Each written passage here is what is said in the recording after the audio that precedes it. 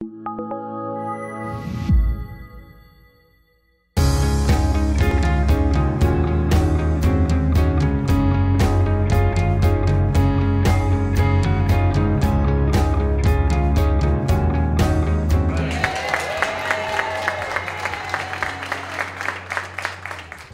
is about all of you.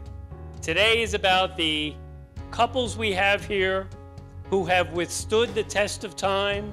However you chose to withstand the test of time, that's between you guys, okay?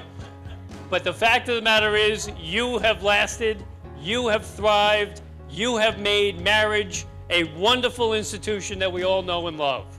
So I want to congratulate all of you for that, and thank you so much for being role models to all of us. I am so happy that I'm here. Unfortunately, my husband Jay is not, but we just celebrated our 50th anniversary in July. And we started out as friends, and I think sometimes when people say, what's the secret to a good marriage? Sometimes I think the secret is starting out as good friends. It's just so great to see so many of you here, and you come each year, which is wonderful because you're renewing your vows, you're celebrating your love, and by doing that, it makes us all feel so strong, and we all feel the love and the happiness and the strength in this room. Mr. and Mrs. Santola, 74 years. What was your secret? Yeah, let's have a round of applause for them. A lot of patience, love, and understanding, and faith. I was very lucky to meet Mary by mistake. When I talked to her, I said, she's a nice girl. So I asked her, would you like to go for coffee? So from coffee, we were married. I saw this young lady on the plane, and I said, God, I gotta meet her. So the guy that was supposed to meet me at the airport so I could give him the top secret documents, he wasn't there. So I said, top secret documents can wait. We met on Memorial Day, 1948. She was drinking a bottle of Coke or something like that. I said, can I have a sip? She poured it on my head.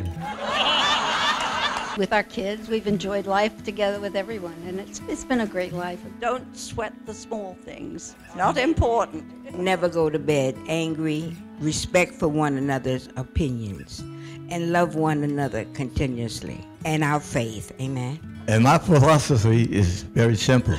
It's cheaper to keep her. It's really so great to see you and to be here once again. So, I was married 63 years. My husband passed away at 103. So, the truth is, I did a good job. Last year, we had the honor of celebrating our 25th wedding anniversary with you.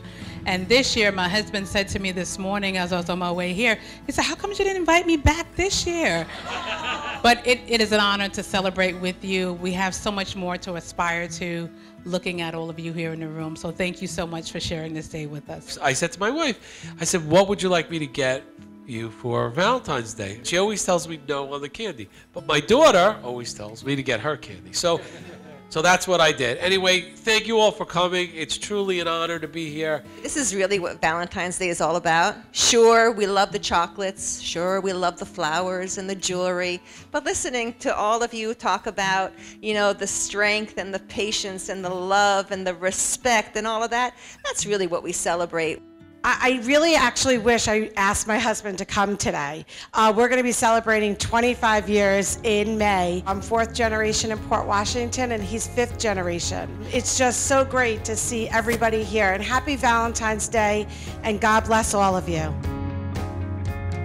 You were made to love me, and I was made to love you. Our destinies intertwined, bringing us together here today and all the days of our lives. Congratulations, ladies and gentlemen. Your vows are renewed for another year.